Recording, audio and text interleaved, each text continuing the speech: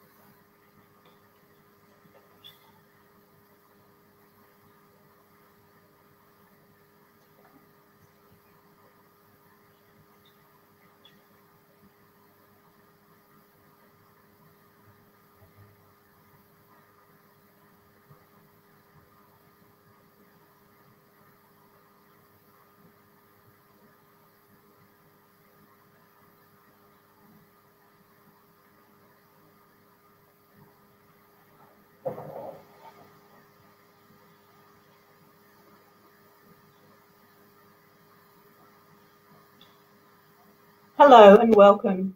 Thank you for joining with us today and to discuss this really important topic. There would hardly be a family amongst us that haven't been touched by cancer in some way. And as October is Breast Cancer Awareness Week, here at the Mums at the Table, we want to take this opportunity to not only raise awareness about this disease and its impact on the mums in our community, but we wanted to help raise some money for this really important topic. We want to help with the research because we know the research is where we're getting the improvements for the mums. Now, they say it takes a village to raise a child.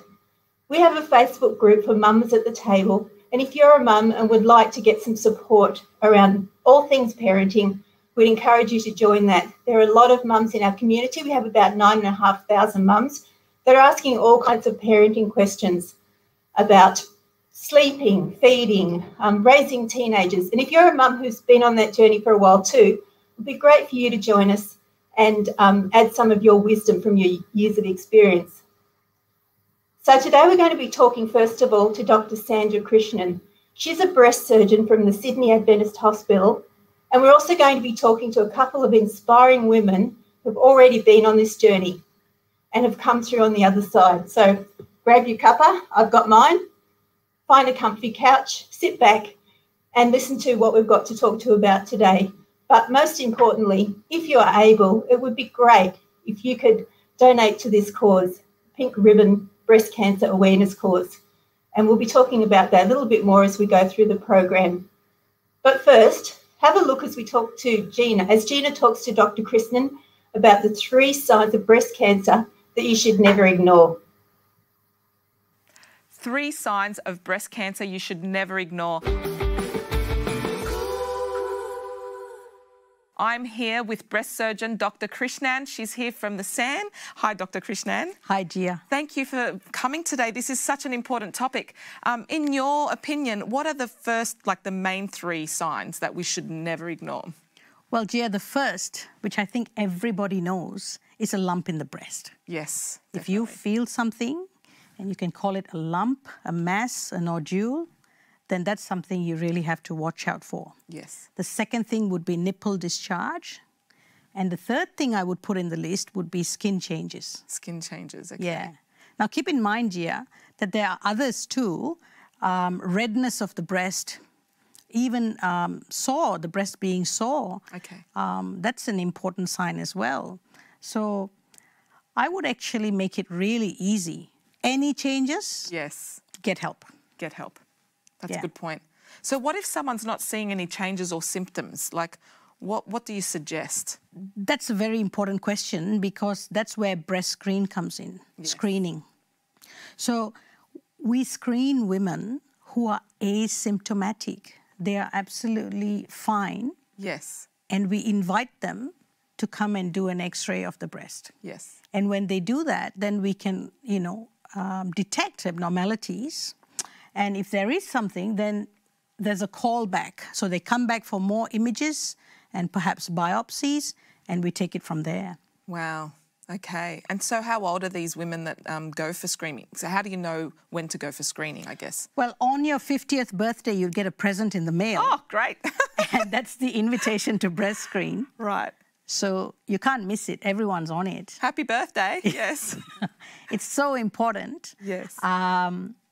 Every 2 years, up to the age of 74, and beyond if there are any issues. Yes. And what about someone like me that has a lot of family history of breast cancer? Well, someone under the age of 50, let's say 40 to 50, you can still present for screening mammograms. Yes. And that depends on your personal risk. Right. So the most important thing is to be totally breast aware. Yes. Family history aware for each and individual person. And then you can present. Someone younger than 40 can also see their GP. Yes. If they felt that there was something wrong. Perfect. Thank you, Dr. Krishnan. So that's the top 3 to remember is breast lumps. Yes. Breast discharge, nipple discharge, is that right? Absolutely. And changes in the skin. That's our top 3 to really never, ever forget. Yes, absolutely. We'll see you next time, hopefully, Dr. Krishnan.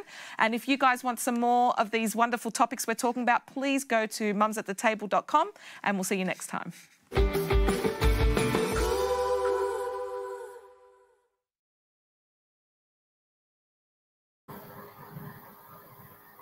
We're about to be joined by Dr. Krishnan, who's going to talk to us about some of the other things that we need to look for.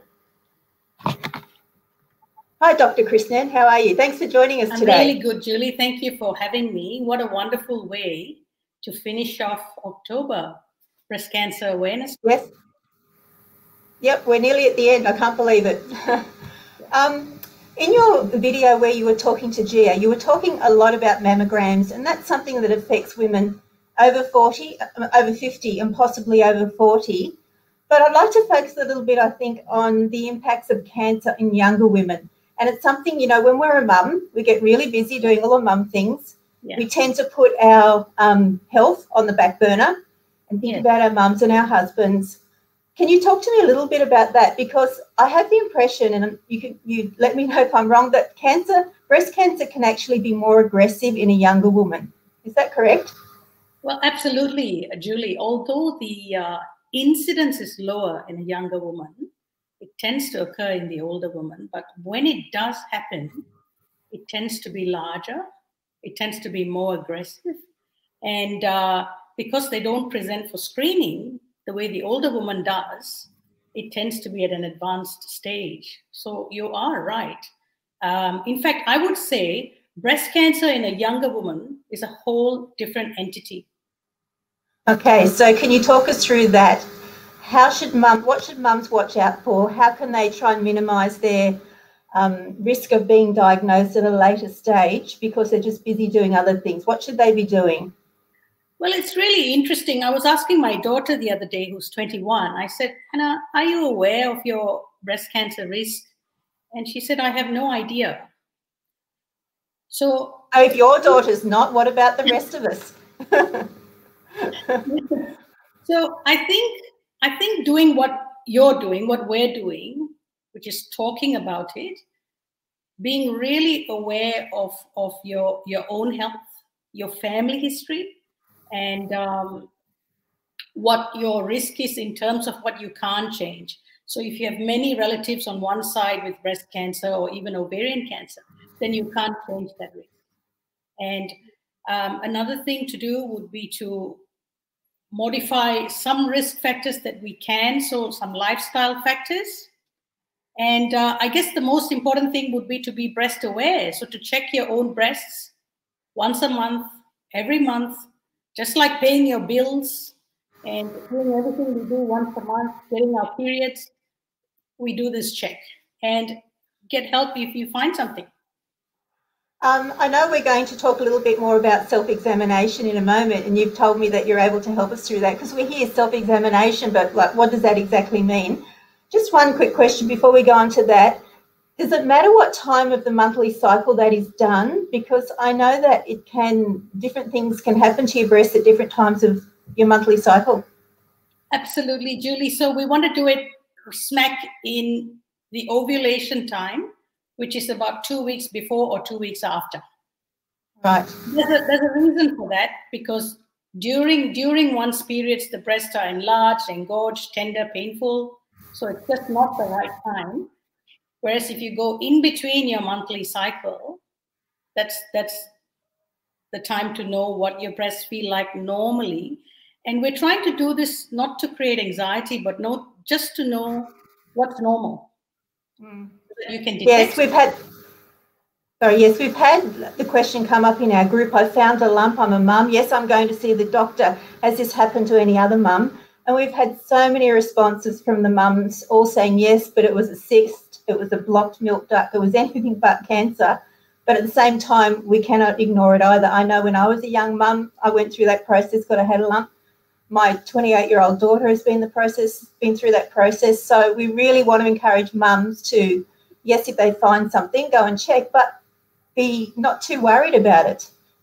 Absolutely, Julie. The predominant cause of a mass is a benign cause. Like you say, a cyst, a lump that's not cancerous at all. That's the predominant thing. I felt one too when I was working at the Breast Cancer Institute. I was examining so many women and dealing with cancer so much that I felt, gosh, I have a lump, and I went through the whole thing, and there was nothing there. But it's important to do the check, because if you find it, and if you find it really early, that makes all the difference. Can you talk to us about how is the best way to examine our own breasts so that we can catch these things early? Happy to. So I've got a little prop. Yay. Prop here. Before we examine the breast proper, you want to take off all your clothes, of course, look at yourself in the mirror, front and side, and with your arms in the air, by the side, just making sure everything looks the same. And then you go on to examine the breast per se. So I'll show you on this model here. Just on looking, you can already see the differences. Now, in that video, I talked about a mass or a lump, and I talked about nipple discharge, but I'll qualify that a little bit and say any nipple change. So this model, I can actually, I don't know if you can see that, but I can pull that in, and you can see how there's a bit of a retraction there. So the nipple being pulled inward, that's a sign of something wrong that needs to be checked.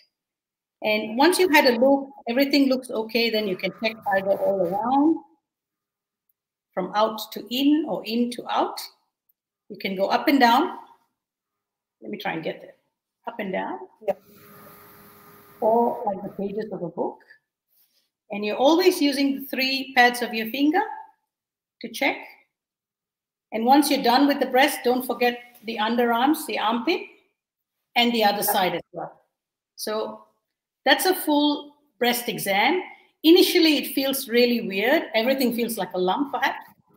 But doing it monthly is when you really get a lay of the land and you know what your body's meant to feel like and look like. So if you did find something, you would go straight to your GP, I'm guessing, make an appointment, and then the GP would send you off for further tests. Is that the process? Yes, Julie. So I try and teach my patients about the triple test. Triple test is, the first part of a test is an examination by your doctor. So your doctor examines you, feels the lump or not, and then sends you for imaging. Now, for a younger woman, like you mentioned, it might be an ultrasound, not a mammogram first. Might still be followed by a mammogram and might still need further imaging. And finally, if there is something, that's when we need a biopsy, so a needle test. And those 3 things an examination, the imaging, and biopsy. Those three things are the triple test. It's a must to check. And then you can give yourself a choice, nothing, or let's do something. So in your experience, what has been the main reason why women fail to follow through on doing these tests, having their mammograms? You know we do it, but what are the excuses that you hear most often, or why do women put off these kinds of things? You know, Julie, when I was a younger breast surgeon, and I tried to convince a lady to go for her mammogram. Keep in mind, I was way before the time for mammogram for myself.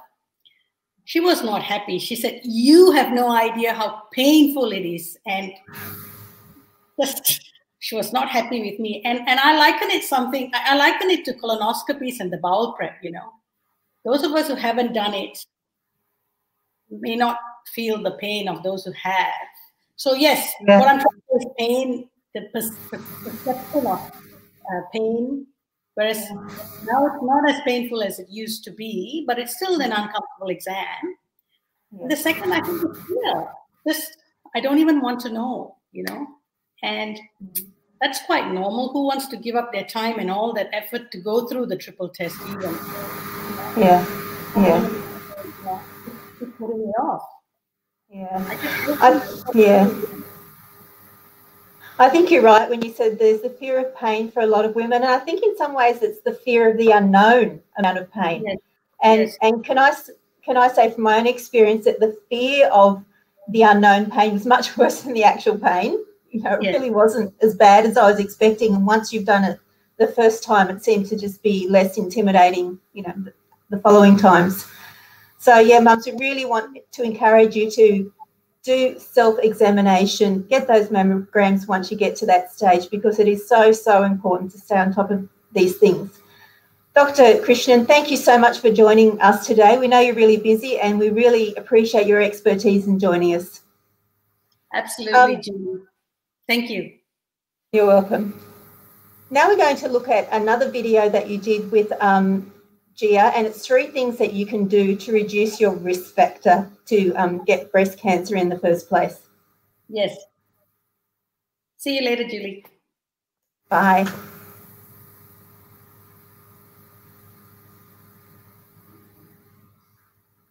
So we're moving on to the next. Change now to reduce. You're moving on to the next video now, where Gia is talking to Dr. Krishnan about 3 things you can do to reduce your risk. 3 things you can change now to reduce your risk of breast cancer. We are here today with breast surgeon Dr. Krishnan. She's here from the SAN. Hi, Dr. Krishnan. Hi, Gia. Thank you for coming today. These are such important topics. And I wanted to ask, what are these 3 things we can do right now to change our risk? Really good question, Gia. The first is alcohol. Wow, alcohol. Reducing your alcohol intake.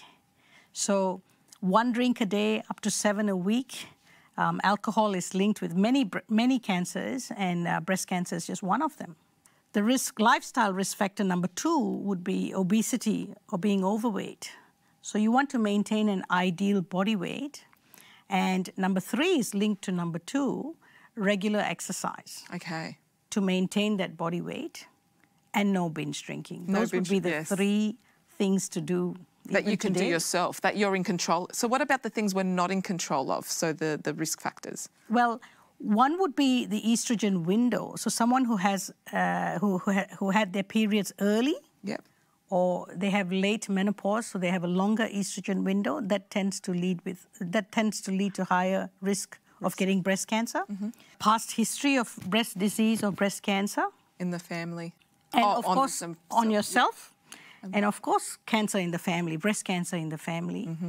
And mapping out the family tree is very important, because we look at which side the cancer is on. And even paternal, your father's breast cancer can affect you. Wow, okay. And if there's a very strong family history, then you might go for a family cancer clinic and test your genes. So tell us a little bit more about the genetics. Well, thankfully, a very small number, only 5% perhaps, of breast cancers are due to a mutated gene. And you would have heard of BRCA1 and 2. Yes, absolutely. They're the A lot of people do, yeah. Everyone knows about BRCA1 and 2. So they cause an increase in not just breast cancer, but ovarian cancers as well. Wow, okay. So we detect them by checking women's family histories of how many patients with breast cancer in their family or ovarian cancer on one side, and that tells us of their higher risk. Of their risk. And they then present to a family cancer clinic, and based on that discussion, they might get tested. And if they're positive, then options are discussed with them. Is the option surveillance, intensive surveillance? Yes. Is the option medical treatment, or is the option risk-reducing mastectomies? So that's a discussion that needs to For another time, yes, definitely. Thank you, Dr. Krishnan. It was so nice to talk to you again. What great information we're learning. Please stay tuned for some more of these topics at Mums at the Table. And we want to thank you again for coming today. My pleasure. See you next time.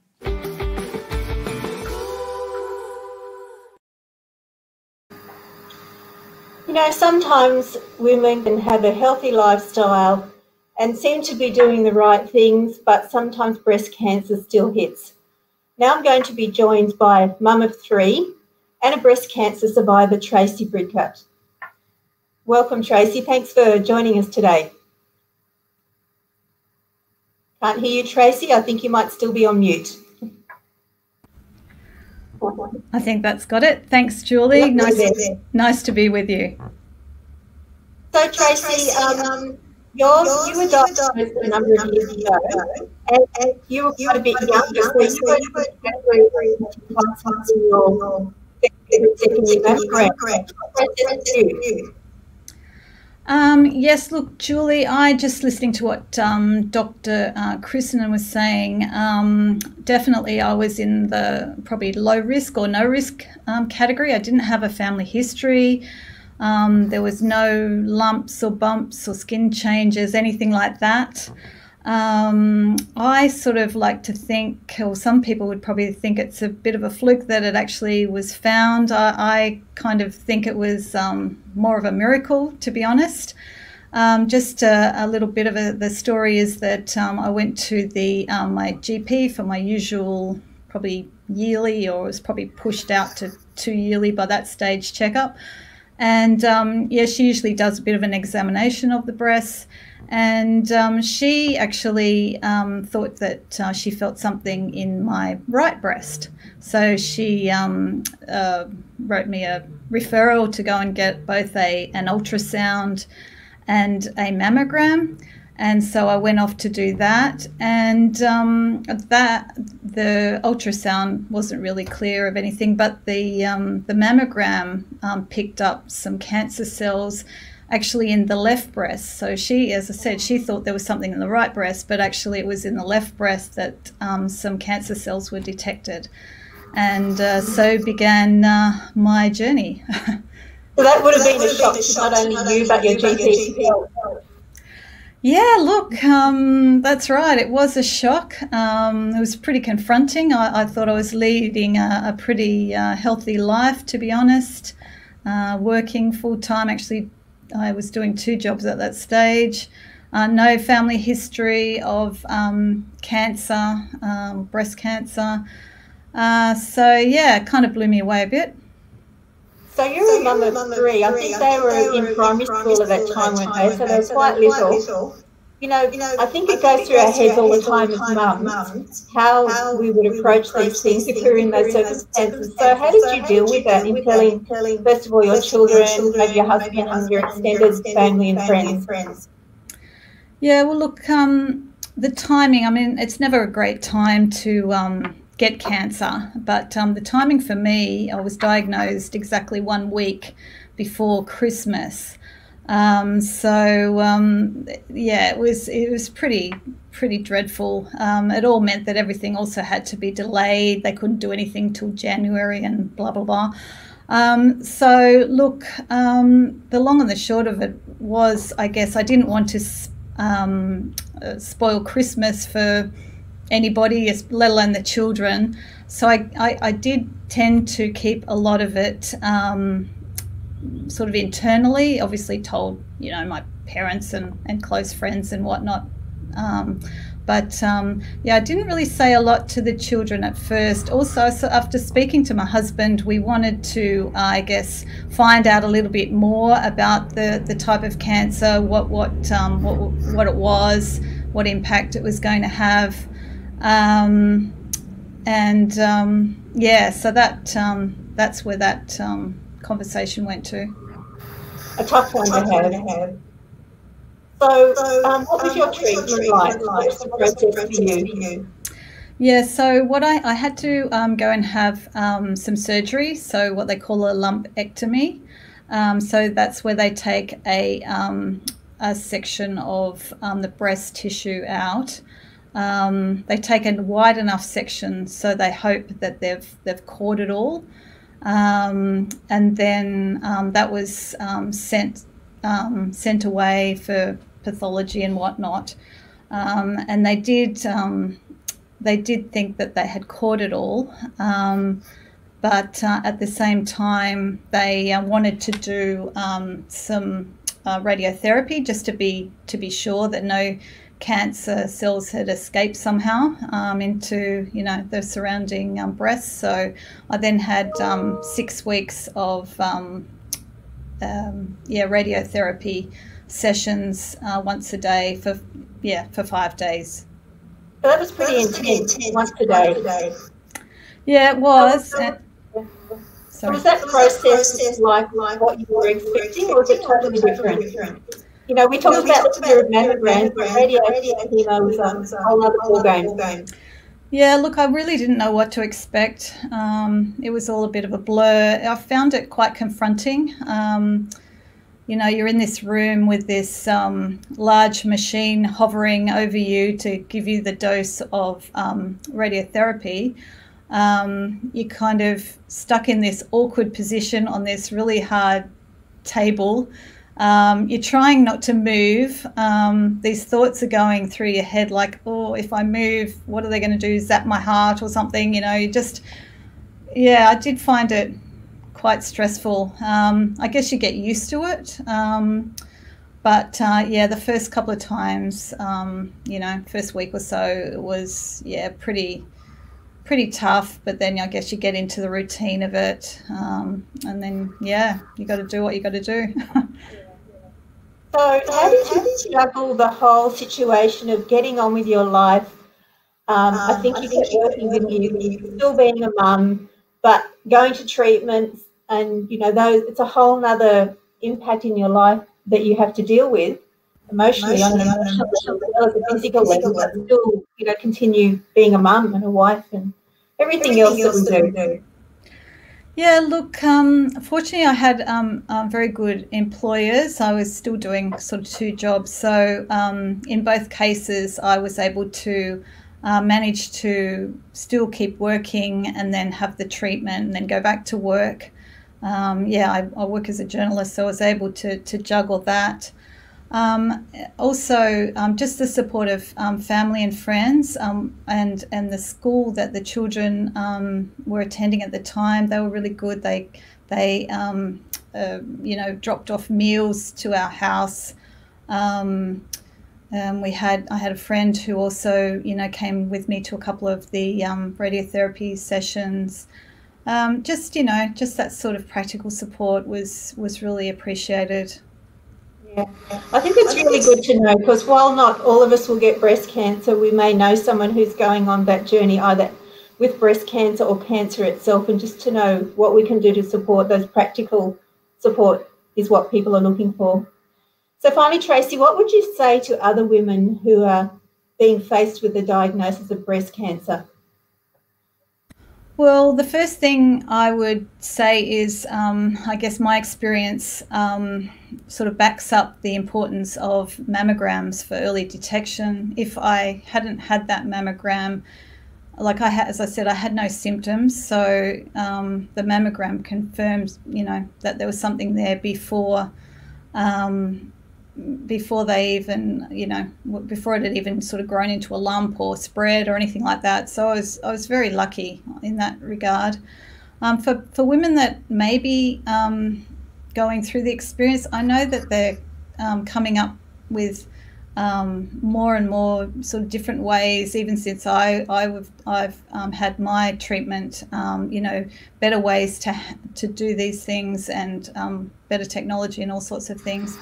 So just to, get the support of your family and friends if possible. Be easy on yourself. I now also try to take a bit more control of my life and make sure I do the exercise. I do, make sure I eat plenty of the red berries and other things just to boost my antioxidants, because it's always, I guess, in the back of your mind that you want to keep it possibly at bay, make sure it doesn't happen again. We're glad you're doing so well. Really glad that, that's all gone well and your treatment was successful. Thank you so much for joining us, Tracy, and for telling us your story and giving hope to a lot of women. Thanks, Julie. So next we're going to be joined by Shelley. Shelley is also a breast cancer survivor. Her story is a little bit more recent and quite a different story to Tracy's. Hi, Shelley. Thanks for joining us. Hi, Julie. How are you? I'm well, thank you. So your story is, you've been listening to Tracy's story, but yours is very different, isn't it? You were under 50, I think, at the time as well. But how was yours picked up? And it was a very different kind of cancer as well, from what I understand. Yeah, totally. So sometimes I feel a bit strange calling myself a survivor, because I didn't actually end up with cancer, having to have chemo, having to have radiotherapy, but I had what they call precancer, so the DCIS cells. And for me, I had no symptoms. I didn't have any lumps. I got tender breasts at the right time of the month. So, there was just nothing that made me think I needed to have a mammogram, other than I was about to turn 47. I'm trying to remember how old I am. Probably more than what you think. I was heading into my 47th birthday, and my GP, we were just there and having a checkup. I hadn't been in such a long time, and he was ticking the boxes, I guess. And he said, "Look, you're coming on to 50. I know you've still got a couple of years, but what would you think about having a mammogram, just to have a check and make sure everything's okay?" And he gave me the number for the breast check line to go and call and make an appointment. And I sat on it for a good couple of days, because I kind of thought, I'm not 50, there's no history in my family, there's no cancer at all in my family whatsoever. It just felt like, do I really need to do this? And then this little voice just in my head was like, well, what have you got to lose? It's a couple of minutes, you go, they do the test, and you'll at least know. So I booked in. And I went, and I didn't even think about it. I really didn't. It wasn't, I hadn't really heard horror stories, so I wasn't expecting pain or anything. Did feel a bit like a squashed pancake. That's about it, really. And I went home, not even thinking twice about it. A week later, I got a letter in the post to say that they'd seen something abnormal, and would I come in to have a, biopsy. Yes. So I went off to Westmead, the breast clinic there, and I had my biopsy, and that was actually no pain at all whatsoever. It was fine. They took an area. I was about to actually head off on a cruise with the lady I worked for, and the Tuesday, I was going off on the Wednesday. The Tuesday, they called me in, and they said they found something in the biopsy, and it was... well, they weren't 100% certain, but they thought it was DCIS. And so they wanted to they'd noticed on my mammogram that it was quite a widespread area, and they wanted to take another biopsy. But they'd like me to meet with the surgeon first and have a chat with him and just talk about the procedure. So they booked that in for the week I came back from the cruise. So I think we arrived on the Tuesday, and I was seeing him on the Friday. So, of course, not thinking anything about it. Went off to the hospital, didn't even take my husband with me. I thought, I'm just talking to a surgeon about a biopsy, and I already had one biopsy, and that was fine. So got in there, and he actually said to me, the area of your breast, it's about a third of your breast that is covered in these white spots on the mammogram. And we're really worried that if we take a biopsy of a section, we'll miss a section and not realize that you have cancer. So we are suggesting you have a mastectomy and just have all the breast tissue removed. So for me, I had no one there. That must have been so shocking from nothing to having a mastectomy in one conversation. Totally. Yeah, I walked in thinking I'm having a biopsy and left knowing that I was probably going to have a mastectomy. See, this is something I haven't heard. Even though you had precancerous cells, they still suggested that you have a biopsy. Yeah, because the area was just too large, and they didn't want to go, okay, it's precancer, and then the area next to it wasn't. So they just didn't want to take that charge. And the biggest issue for them, as they explained it, was they could say, yes, it's DCIS, and we take another biopsy, and that come back as DCIS. But because of the widespread of it, if I had a mammogram in 3 years' time to 5 years' time even, those same white spots are going to be there, and there's nothing to differentiate it between cancer and not cancer. So there's no way for them to tell, oh, it's changed. Okay, now it's cancer, without having another biopsy every single time. So did you have very long to process all of that before you had the actual mastectomy? Not really, because they asked me to come back the next week with a decision. So it was really just straight onto the phone to my husband.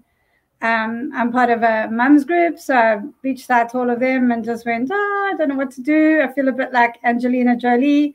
Do I lop it off? And there's nothing wrong, but I just remember her being very much in the newspapers when I was growing up, because she had it done because of her sister's experience, and she got quite a bit of negative press. So it makes you think about it. Yeah. So what was the recovery of that like for you? How are you feeling now? How recent was this for you? I don't think we mentioned that. No, I didn't. So I had 2nd of April was my 1 year anniversary. Okay, so it's really quite recent. So what's that recovery process been like for you, and how are you feeling today? Today I'm finally feeling me.